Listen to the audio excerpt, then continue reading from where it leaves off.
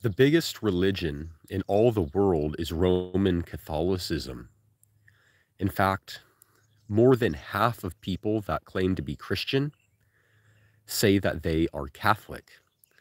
This is a big problem, guys, because the Roman Catholic Church is not in the truth. There may be some Catholics there that hear the voice of the Holy Spirit and who are coming out of dead religion. But at large, the Roman Catholic Church itself is not true Christianity. We know that they have many problems, how they have deviated away from the truth. They worship idols, for example. They deify saints. They pray to saints. They pray to Mary.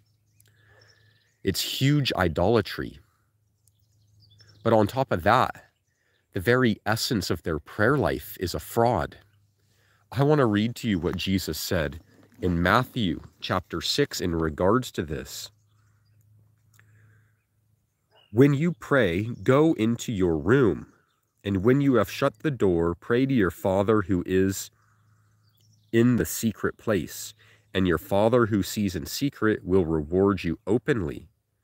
And when you pray, do not use vain repetitions as the heathen do, for they think that they will be heard for their many words. Therefore, do not be like them, for your Father knows the things you have need of before you ask him. False religion says that if you repeat a prayer enough, it will be answered.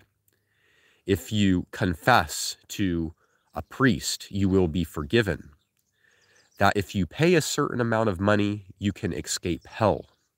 That if you pay your tithes, you'll be right with God and with the community.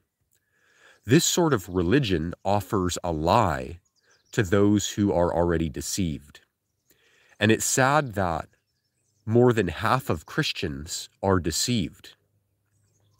Don't be deceived like the Catholics who put their faith in a huge lie, who don't have a genuine prayer life, and who worship idols. Come out and be separate. Don't touch anything that is unclean, and start a genuine relationship with your Father in heaven. He cares for your soul.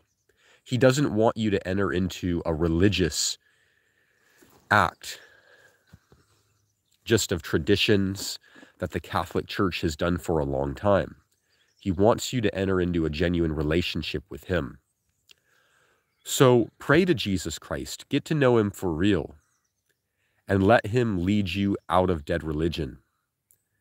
May the grace of Jesus be with you.